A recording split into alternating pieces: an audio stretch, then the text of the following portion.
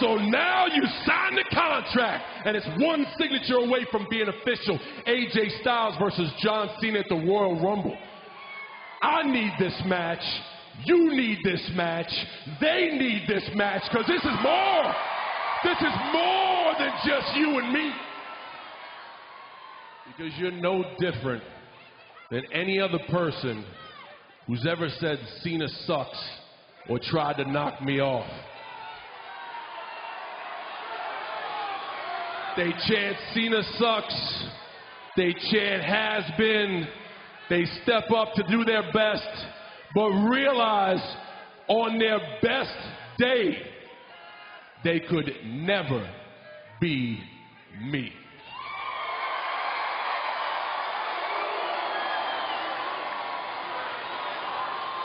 So here's what you do.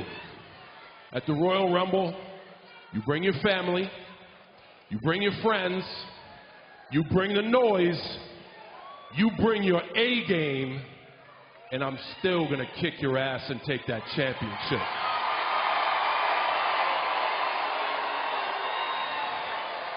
Why? Because I'm John Cena, recognized.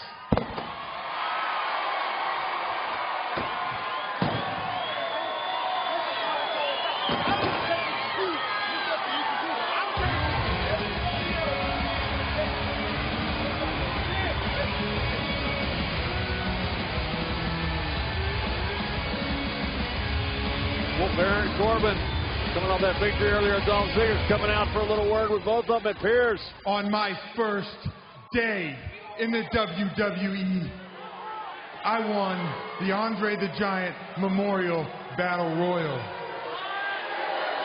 So I'm making it known right now that I am the first SmackDown Live superstar who is not only entering the Royal Rumble match,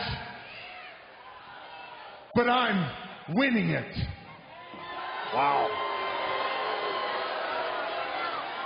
So I don't care if it's you or you. I'm leaving WrestleMania the WWE champion. Wow. Oh man, am I glad you're out here, because I know this little punk ain't gonna fight me, but I sure as hell am gonna pick a fight with the toughest dude in the room.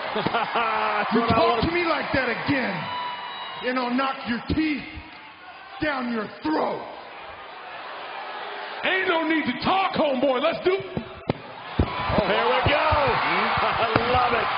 Oh, Styles blindsiding John Cena. A cheap shot like he usually does.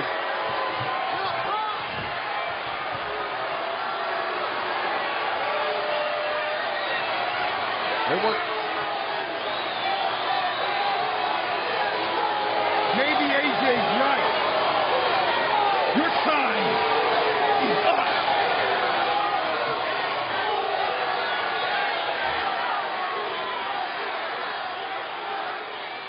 An epic verbal confrontation between Styles and Cena, but it ends with Baron Corbin getting the last word. Baron Corbin making one hell of a statement. That's impressive.